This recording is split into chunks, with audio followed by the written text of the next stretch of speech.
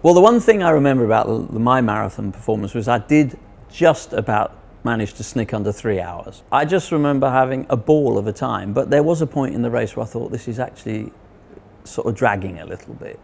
But it was just one of the great days out, and I think from my perspective I wanted to do what millions of people probably want to do, which is just to be able to say they ran the distance, which I did.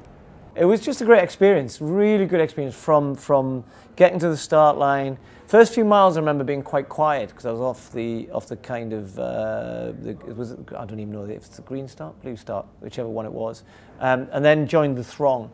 And after that, just absolutely loved every minute of it, to such a point that I came back and did it the year after.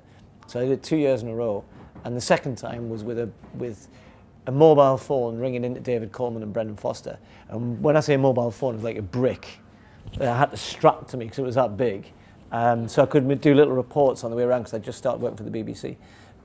So no, nothing but great memories of running, and ran all right actually. 6-minute miling was all right. I was still pretty fit. I never got stressed, never got too tired, and just loved every minute.